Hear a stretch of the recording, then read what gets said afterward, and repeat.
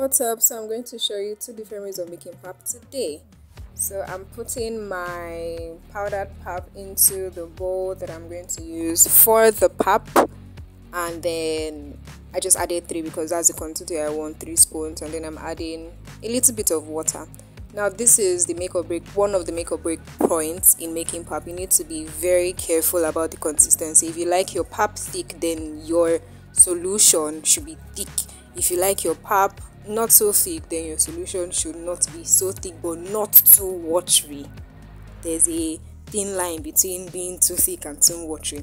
Right, so I still add a little bit of cold water to it, and then it's okay for me now. So I bring my hot water and then I add a little bit of hot water just to mix up, lighten the solution, and then I now add my full I now add more hot water to it and stir it, keeping my eyes on the color of the pap. The color of the pap is really important. It's the color of the pap that will determine if your pap is ready.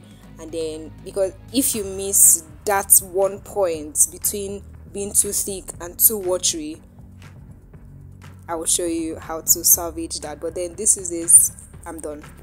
Now let's move on to guinea corn. Now guinea corn, so dawa doesn't have a lot of starch as corn has. The other pap I did was just yellow corn. It has a lot of starch, but this doesn't have. So here is it. I added a little bit of water as I showed, paying attention to the consistency of my solution. Added more water when I needed to. I felt it was still too thick. I don't like thick pap, like I've said. I like semi-watery pap. So I added that was done, and then I added hot water to it, just a little bit, so that I could lighten the consistency of the solution before now adding my full-blown hot water to the mix. Now at this point the pap for me was already okay, but for the sake of those people that would make the mistake or put too much hot water and then it becomes too watery, that's why I added more water here. So I'm adding water just to lighten the consistency of the pap. So I'm adding more water, hot water, so that it's really light. So at this point it's really light for me. And then what do?